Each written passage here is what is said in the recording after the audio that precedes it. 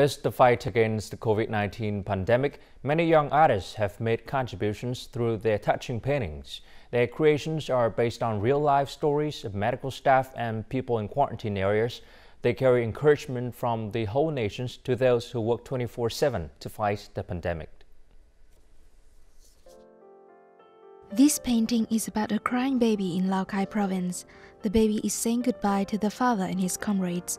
They are medical staff going to Bắc province, and this painting is about people supporting medical staff in Vĩnh Lục Industrial Park.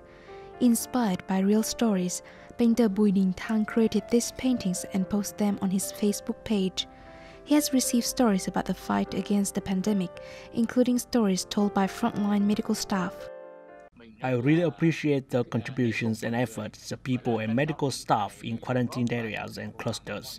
They battle the pandemic every day, keeping it from spreading. I have been told by them about stories of their fights, so I want my paintings to reach as many people as possible. These are creations of young painter Nguyễn Đạo Nhất Đan. He is touched by beautiful stories about the fight against the pandemic in Ho Chi Minh City. My online diary comes from stories shared on Facebook about frontline medical staff and their loved ones. Those stories touch me profoundly, so I want to spread those stories to others.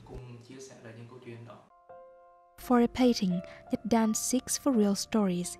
He figures vivid ideas in his mind, then draws and colors. He stays updated and double-checks with the official news agency for accuracy.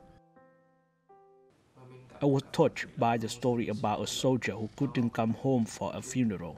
He overcame the pain and focused on saving people. Through my paintings, I would like to say thank you to the frontline soldiers and medical staff.